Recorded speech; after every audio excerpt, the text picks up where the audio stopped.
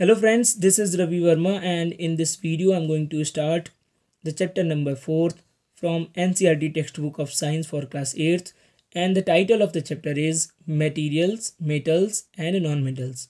So in this chapter we will learn that the materials can be classified into metals and non-metals on the basis of their physical and chemical properties. So the physical and chemical properties of metals and non-metals are different. Okay, suppose we collect some materials like iron, coal, sulfur, aluminium and copper. We will see that they have differences in their properties.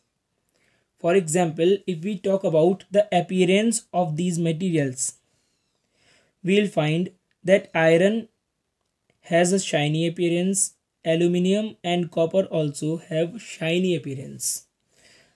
In the same way, iron, aluminium and copper are very hard in nature. So here we see that these iron, aluminium and copper have shiny appearance and they are very hard. I know, dear students, that you can very easily say that these materials are metals. You can name these metals like iron, aluminum and copper. So one thing that we know from this table is that metals have shiny appearance and they're very hard. But what about the remaining materials like coal and sulfur? So if we talk about coal and sulfur, these materials are opposite in appearance, means they have dull appearance and they are not very hard. They are not very hard. So these materials, can we call these materials as metals? No, these are not metals. The coal and sulfur are non-metals actually, and they have dull appearance, they don't have shine and they are not very hard. So one difference between the metals and non-metals is clear, that metals are shiny in appearance and they are very hard, but non-metals are dull in appearance and they are not very hard. Okay, so dear students, in the same way we can differentiate between metals and non-metals on more physical properties. So let us understand some more physical properties of metals and non-metals. Dear students, in this PDF of NCERT textbook, here you can see that I have underlined some things. So okay, so while you are making your notes, you can write these underlined lines, means they can be used for making notes. Okay, so these are the important things, important points that I have found out in this chapter. Okay, so what we are going to discuss, the physical properties of metals and non-metals. So one thing that we have noted, that metals are shiny in appearance and they are very hard, and non-metals are dull in appearance and they are not very hard. Okay, so let's proceed further. Okay, so dear students, you have seen that a goldsmith beats a piece of gold and converts it into a thin sheets. In the same way, a blacksmith hits a piece of iron by the help of a hammer and converts it into a thin sheet and makes different articles of iron. Okay, so can you convert a piece of coal into a thin sheet by hammering it? No, obviously not. What happens if you hammer a piece of coal or a piece of chalk with the help of a hammer? You will see that they have been broken down into very small pieces on hitting. So here again we find one difference between the coal and iron and coal and other materials. Okay, other metals. So let us perform this activity. We should collect the materials like iron nail, coal piece, aluminium wire and pencil lead. Okay, so we'll collect these materials and then we will try to hit them with the help of a hammer as it is shown in this image. Okay, so if we hit them with the help of a hammer, what will happen? You will see that iron nail gets flattened into a thin sheet. Okay, it flattens. In the same way, aluminum wire also flattens. But what about piece of coal and pencil lead? They will be breaking down into they will be broken down into pieces. So here we find a very important property of metals and non-metals. Dear students, the metals can be flattened and converted into thin sheets by beating. This property of metals is called malleability. But non-metals like coal and pencil are not malleable. They are not malleable. They break into pieces, and this property is called brittleness. Okay, so we can say that metals are malleable. That means they can be beaten into thin sheets. But non-metals are brittle in nature. Means if we beat a non-metal, it will break into many small pieces. Okay, so here you will find a very important point, that is malleability. The definition of malleability is written here. So dear students, now we know that metals are malleable, means they can be beaten into thin sheets. Okay, so this is why you are familiar. You might be familiar with the aluminum foil that we use to wrap a food. Okay, and the silver foil that is used for decoration of sweets. Okay, so can you make such foils with the help of a coal or sulfur? No, you cannot make it. Okay, now let's move on to the next property. Suppose that you have a metallic pan. You have a metallic pan. Okay, like fry pan in which you are cooking something. Okay, in the same way you have a metallic cooker, right? You have a pressure cooker. So can you touch and hold the handle of a pressure cooker which does not has a handle of plastic or wood? Obviously not, because you know that if there is no handle of wood or plastic on a cooking pan or on a pressure cooker, it will burn your hand. What does it indicate?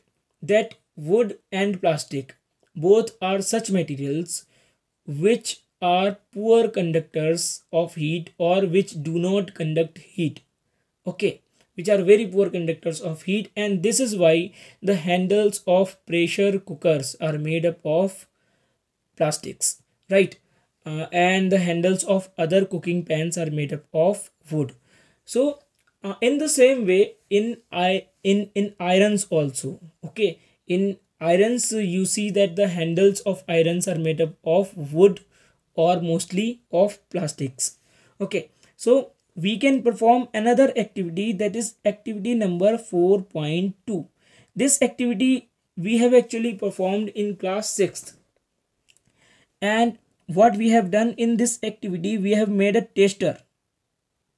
We have made a tester. We have made a tester. And in this tester, how did we make it? We taken a pencil cell, we taken two wires, a bulb of torch, that is a torch bulb, and another piece of wire. Now this tester can test that some material is a conductor of electricity, good conductor of electricity, or poor conductor of electricity. For example, in this figure you see that there is iron nail and the bulb is glowing. That shows that iron nail is a good conductor of electricity. That's why the bulb is glowing. So in the tester, if the bulb glows on putting a material here, then the material is a good conductor of electricity. But if the bulb does not glow, then the material is a poor conductor of electricity. So dear students, by the help of this tester, we will test the conductivity of these materials like iron nail, sulfur, a piece of sulfur, and a coal piece, right? And a copper wire. We will see that iron nail is a good conductor of electricity, copper is good conductor of electricity, but sulfur and coal piece, these two are poor conductors of electricity. So here we clearly see that iron and copper, which are metals, they are good conductors of electricity. But sulfur and coal, which are non-metals, they are poor conductors of electricity. So one thing very easily we can say that iron rod, iron nail or copper wire are good conductors, while sulfur piece and coal pieces are poor conductors of both heat and electricity. This is clear. So one more difference in the physical properties of metals and non-metals we have discussed, that metals are good conductors of heat and electricity, but non-metals are poor conductors of heat and electricity. And this is why the handles are made up of plastic and wood, and the electrical switches are also made up of plastic, that is thermosetting plastics. Okay. Now you have seen that in your homes there are many wires, and the wires are made up of copper and aluminum, which conduct electricity. Okay, so can you make a wire with the help of a coal or a wood? No, you cannot make.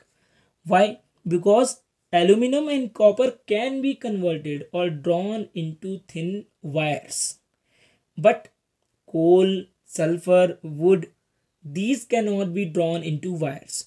So this property of metals is called ductility, because of which they can be drawn into thin wires. Here the definition is written: the property of metals by which it can be drawn into wires is called ductility, right? So we can say that metals are ductile. Metals are ductile. That means they can be drawn into thin wires, but non-metals are not ductile. They are not ductile.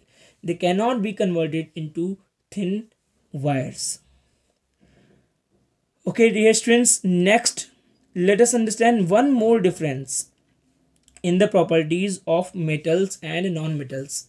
That is, metals are sonorous. Metals are sonorous. So when in your kitchen, you go into your kitchen and you fall a metal plate or glass, or you fall a metal coin, you'll see that a very good a ringing sound is produced when they fall.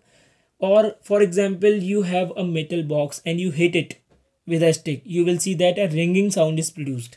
Okay, and you also listen to the bell in your schools, and you know that when the bell is ring, okay, a metal plate is hit by the help of a hammer, right? So we know that when metals are hit hardly, okay, they produce a ringing sound. This property of metals is called sonorous, right? Means we can say that the nature of metals is sonorous. Okay, so dear students, I have underlined here. From this paragraph you can make the notes of properties of metals and non-metals. Properties of metals and non-metals. So here you can see that what is written: some materials are hard. Lustrous means shiny. Malleable, ductile, sonorous, and good conductors of heat and electricity. The materials which generally possess these properties are called metals, and the examples of them are iron, copper, aluminum, calcium, and magnesium.